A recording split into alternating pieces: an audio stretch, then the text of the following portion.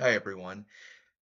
In today's episode of Fire Trail, I just want to take a few minutes to discuss this new movement. Well, maybe not so new, but a movement that is just taking over a lot of young people lifestyle and their approach to finances, especially savings.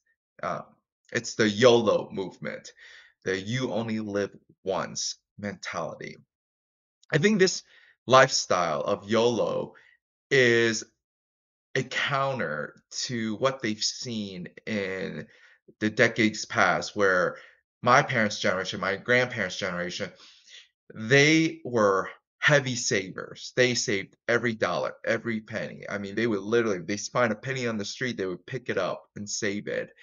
And that this is a counter to that. Instead of being heavy savers, they have become heavy spenders. And I just want to take a few minutes in today's video to discuss the dangers of the YOLO movement, especially for those who are young and early in their careers. Hi, everyone. This is Xiao Yu. I recently retired and I am embarking on a journey where I share videos like this, trying to help others achieve financial independence and retire early. Okay, so let's get to it. The first danger in the YOLO movement is the financial risk. I think this is very clear.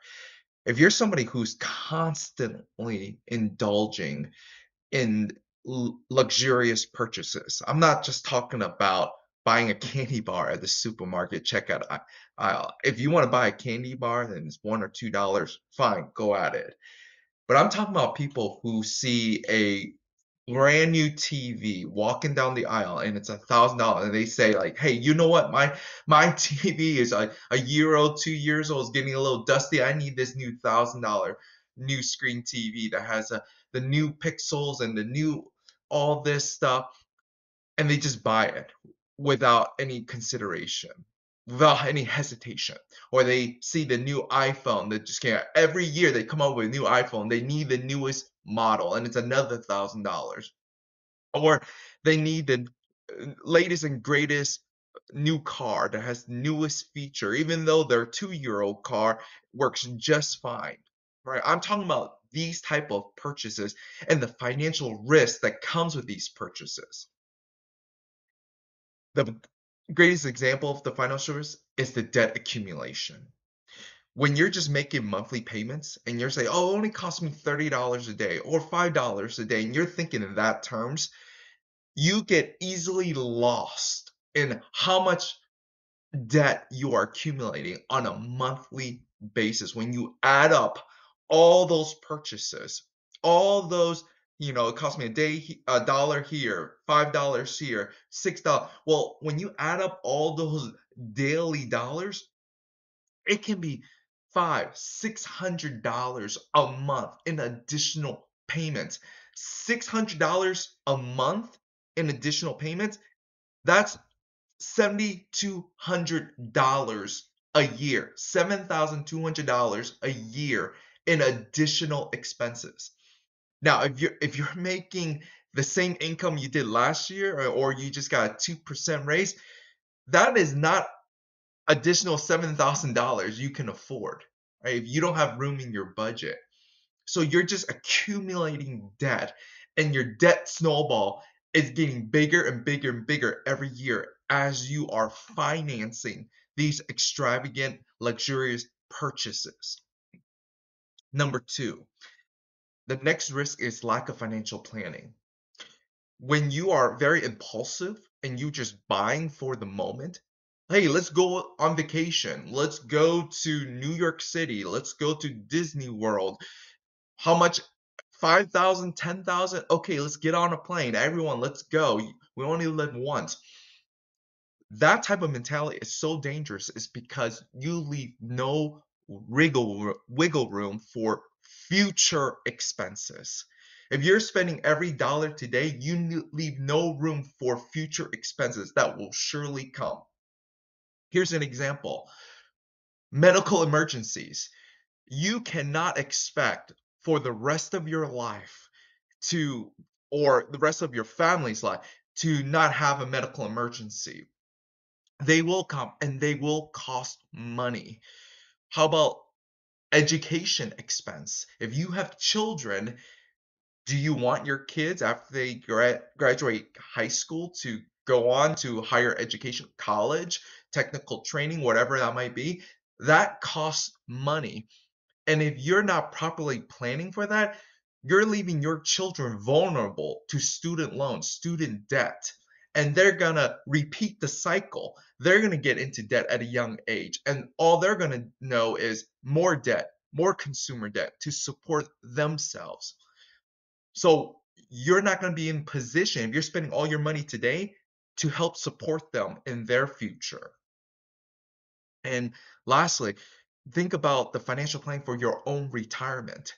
If you're living today and you're thinking today is all that there is, what if you actually live till you're 65 and your health does not allow you to continue to work at the same pace to sustain that lifestyle, right? It's one thing to YOLO when you're 20, 30, 40, but if you actually make it to 65 and you have no savings, and you have to think about, well, what am I going to do from 65 onwards? The average lifespan for somebody in America, if they're male, is about 75, 80 years old, between that age range.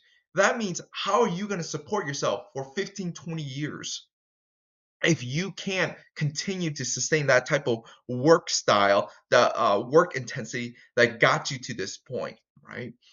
Eventually, I always tell people, eventually everyone has to retire, either by their own choice. Hopefully, all of us can choose when we want to retire, or by force, meaning you just can't do it anymore. And that is a horrible, horrible situation to be in. And you must plan accordingly to support yourself. Okay, and finally, the last risk to the YOLO lifestyle is the impact on responsibilities.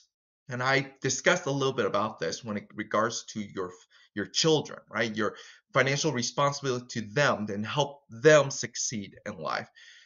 But the other financial responsibility is, if you're married, to your spouse. Let's say you're 20, 30 years old, 40 years old, and you're just accumulating a bunch of credit card debt, and you're saying, I'll just make the minimum payments, the $100 a month, and I can go on a 5,000, 10,000 vacation. I'll just pay the $500 a month for my new luxury car, whatever it is. Hey, if I die, that'll all get canceled out, right? No, it does not. Your consumer debt, your credit card debt, your loans, all of that stuff gets passed on to your spouse. And if you are the breadwinner and majority of the income comes from you, and that goes away because you die, you put your spouse who remains here in this life in the most vulnerable position, because not only do they need to support themselves and your kids, but now they have to support all that debt you accumulated without the benefit of your income. Now, you may have life insurance that can take care of all that, and I hope you do. But I wonder how many people who are living the YOLO lifestyle actually takes the time to think through their insurance needs. And even if you have insurance, do you really want the bulk of your insurance proceeds to pay off all these consumer debt? Wouldn't you rather have the life insurance proceeds to actually support the ongoing life of your family? Right. And to the last point of financial responsibilities, I'm a person of faith. That means the church family is very important to me. If you're YOLOing, how much money are you actually contributing on Sundays to the Lord's work? I think I emphasize this to a lot of Christians, that the first thing we should be thinking about is giving back to God. That's what I believe. That's what my faith teaches me, that the first fruits goes to God. If you're YOLOing, the first fruits actually go to yourself, and you consume a lot of it. And by Sunday's time, you may only have $5, $10, $20 to give to collection plate. Is that a really healthy way of serving God and serving the future needs of your local congregation? That's something to think about for all of us.